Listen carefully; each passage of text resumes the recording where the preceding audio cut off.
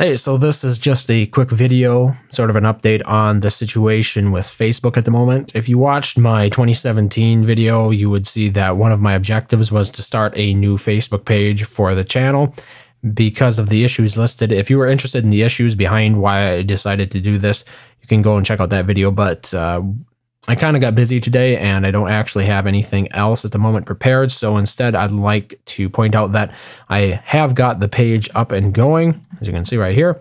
Pretty nice. Posted some content to it. I mentioned in the 2017 video that it wouldn't just be link spam. In other words, I'm not just going to be dumping my videos on the feed for this Facebook page. It's also going to be like behind the scenes stuff right here. For example, you'll see if you're interested in what I'm doing with Premiere, when I edit videos, you can see right here are my edit lines for Premiere. Not capturing at 1080p, I'm capturing at 720, so you can't see the entire thing there, but I'd be sharing like little behind the scenes pictures of my workflow and whatnot on Facebook. So I was hoping to maybe it'd be a platform that I'd be able to connect more with my audience on a creative level rather than simply a gameplay level. Also, there are some images, like if I find a rather funny image online that's based around one of the games that I'm playing, I'll share it to here. Otherwise, if I find an informative one, I'll be sharing it here as well.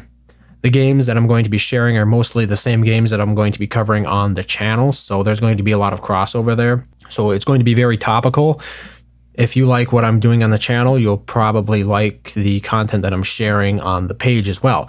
That is the RazingHel Gaming Facebook page, and I will be including a link to it in the description. Now, I have an older Facebook page, and that is not the page that I'm talking about right now. That is the page that's tied to Twitter at the moment, and it is mostly a link spam page. And I'm going to be closing that page down, and I'm going to be focusing entirely on the RazingHel Gaming page. And I hope to move as many active people on that page over to this new page where I'm actually going to be engaging people who are interested in the content that I make and basically my creative process and all that. Hopefully moving them over from the old page to this one, and then I plan on closing the old page just to avoid confusion. So once again, if you're interested, please do check the page out, like it if you'd like to see more of what I'm currently posting on there. If you have any feedback, what would you like to see being posted on a gaming Facebook page like this, a gaming community Facebook page? I'd be interested to know. And anyway, thank you very much for watching as always, and I hope to see you next time.